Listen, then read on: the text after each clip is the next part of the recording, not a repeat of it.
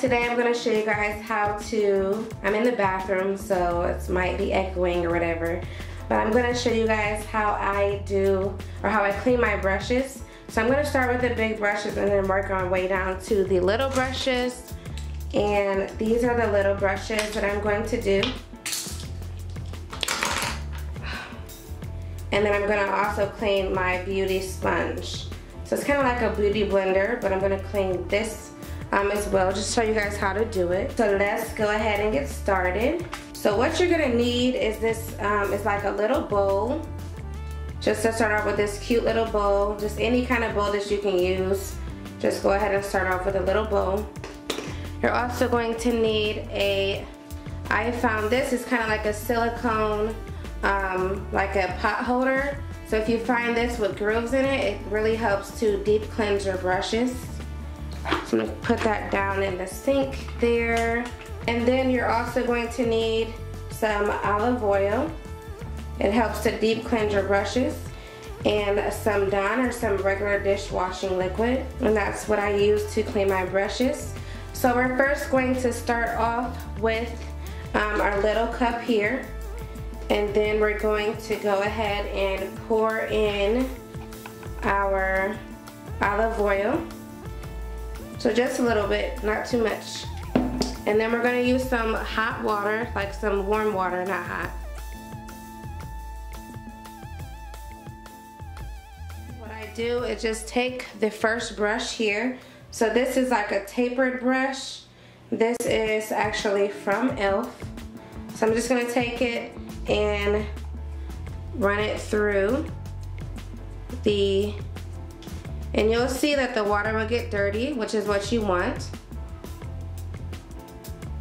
So let me zoom in so you guys can see the difference. You'll see that it gets dirty, and that's what you want it to do. You want it to, you know, release all the particles and all the dirt and grit. You want it all to come out of your brushes. Because this is what causes like your face to get the zits and the pimples and everything. So once you deep clean your brushes, this really helps you to, you know, get rid of this. What I use this brush mainly for is for bronzer and highlight. What you want to do is just take your brush and rub it across the pot holder, and this helps deep cleanse to get all the extra grit out. So I'll zoom in so you guys can see. And you just want all that extra stuff to come out.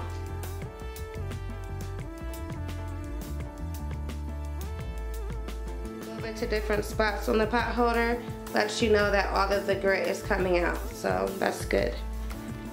The olive oil also helps your brushes to stay moisturized and also helps them to stay soft. So that too. So if you just want to continue the process and just repeat what you just did. So again, just take the brush, dip it in the olive oil and water. Make sure it's coated. This brush, I used it as my blush brush. So as you can see, all the extra blush stuff is getting off. You just want to keep completing the process and go in circular motions.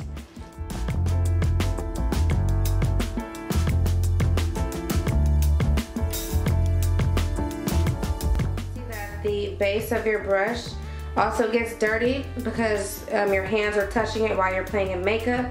So you want to take some olive oil and water, and then you just want to scrub this part of the brush, and that helps it to stay clean as well.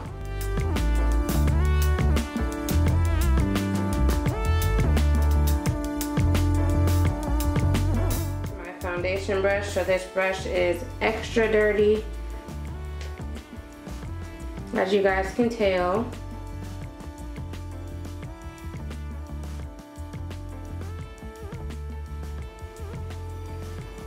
And just get all the extra stuff out. Now this brush is shedding. It's from Coastal Scents. It's one of their flat top kabuki brushes.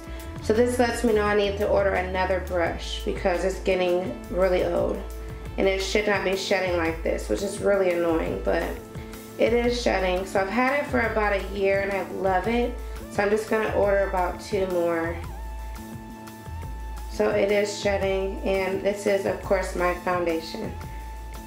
But just make sure all this stuff gets out, and you just use your hand. So I'm taking these smaller brushes and cleaning these as well by dipping them in the olive oil and warm water.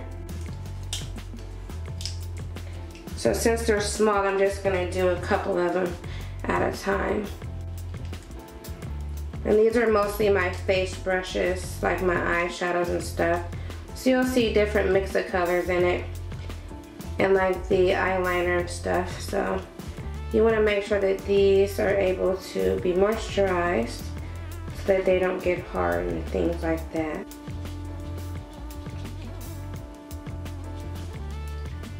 And then you want to take your beauty blender and do the same thing. Dip it into the water with the olive oil and let it coat. And then just wring it out. You can let this one sit off to the side if you want to while it coats with all the extra in it. And then I have my hot water here. And my hot water, we're going to go ahead and add the Dawn liquid. So we're taking our Dawn and adding the soap powder.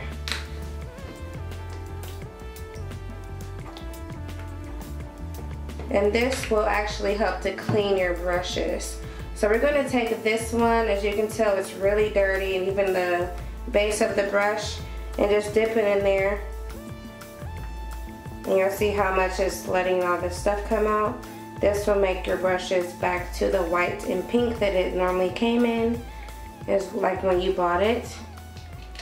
And then you just want to go ahead and run your fingers through them.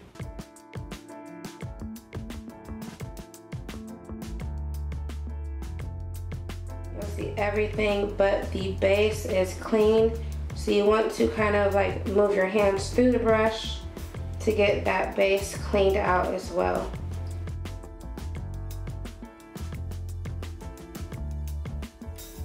I like to dip the other side in and clean that part as well. As far as the beauty blender or the beauty sponge, you just dip it in the water and then you just try to get all the extra stuff out. You want to make sure it is submerged in it.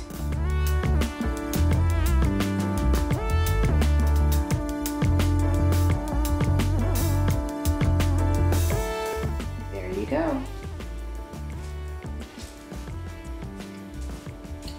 And there is your clean version of the beauty sponge. So as far as like the little brush, this is a blending brush that I use on my eyes while doing my eye makeup. You just do the same thing with this one. Just let it soak in the Dawn for a little bit, and you just squeeze it out with your hands. Don't forget, guys, do the base of the brush as well, because your hands do have bacteria on them that you don't want to have in your eyes. So once they're done being cleaned, you want to take I take a cutting board, and this is by Cutco, but you can use any cutting board that you may have. Use a hair clip, or I'm sorry, a hair tie, or like a headband if you don't have any rubber bands. Just sit your base down and then just begin to make sure that your brush is in the position where you want it to go, like this. And then you just take it and